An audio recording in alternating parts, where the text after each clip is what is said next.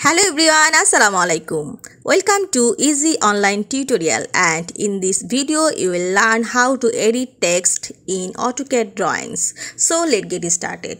I open AutoCAD 2007 to edit the text in these drawings. This is my multiple text and I want to edit this. So first I double click the mouse button and you can find the editing text formatting, and now you can change the text. Just type in your value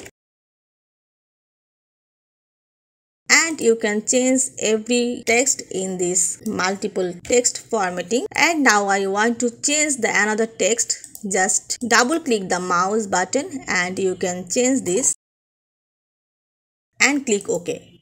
You can also type the command ed for editing the text. Just write here ed and press enter, then you click the text and you can change and edit the text. Now I have to go to AutoCAD 2022 to edit the text.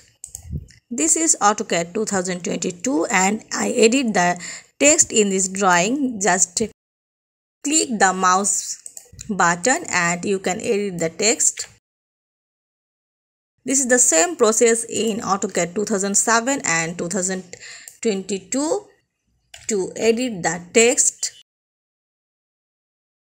Just click and edit. You can also type the command ed for edit. So viewers, I hope you will enjoy this video. Thanks for watching and don't forget to subscribe my channel. Thank you.